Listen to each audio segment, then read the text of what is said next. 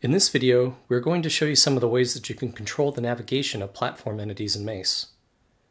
First, let's place a striker using the mission builder. Remember, platform entities, unlike sites and cultural entities, can move, and they'll be the focus of this video. There are two main states an entity can be in, intent or delta. Intent means that the platform will go through its intended route of waypoints. If we were to press play right now, the striker would face the next waypoint and not move. That is his default intent, to face the next waypoint and have a speed of 0. This is actually how all the ground entities default to. Aircraft, on the other hand, will have a default setting according to their aerodynamics. They will appear at a certain altitude and will begin flying at a certain speed upon starting the mission. We could give him a route speed, and upon playing the mission, the striker would move to the next waypoint. Since there is only one waypoint, he'll stop once he gets there.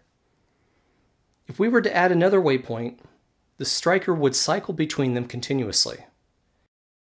You can move waypoints and the entities at any time. The mission can be stopped or it can be running.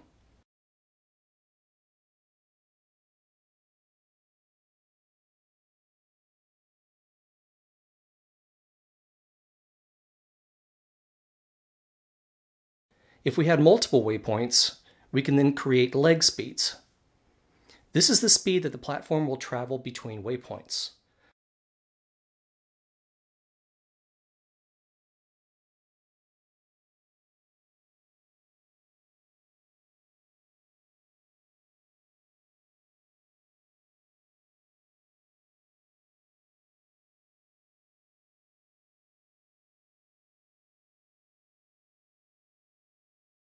Also, we can create route speeds. They will be applied to all waypoints. There's a difference between using the entity control window for route speed and the waypoint properties window for route speed.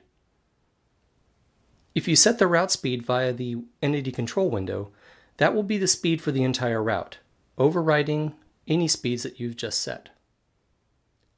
This is also the case if you set the speed in the Entity Platform Properties window. It is the same functionality. If you set it via the Waypoint Properties window, that will be the speed from the waypoint to the end of the route. Actions can also be assigned to each waypoint. In this example, the most likely to be used are reverse, loiter, proceed to, and stop.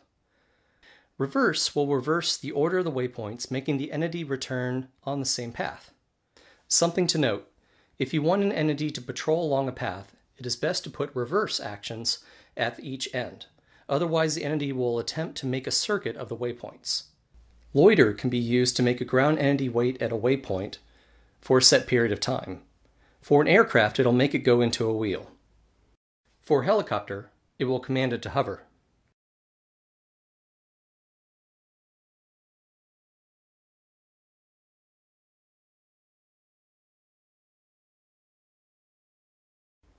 Proceed to will make a shortcut, making the entity go directly to the waypoint specified. You can also use it to create a loop in waypoints. You can then clear the action to allow the entity to continue.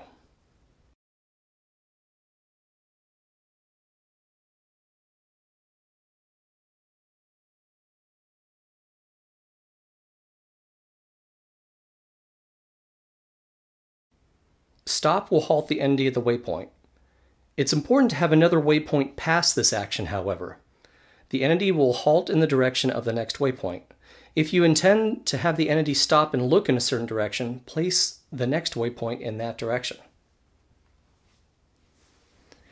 At any time, you can click on the heading line and drag it. This will switch the entity into the delta state, and the entity will move along its new course. Entities in delta state have a white heading line. Also, they will have a symbol in the lower left corner of their icon. Lastly, there is an indicator in the intent button drop-down menu.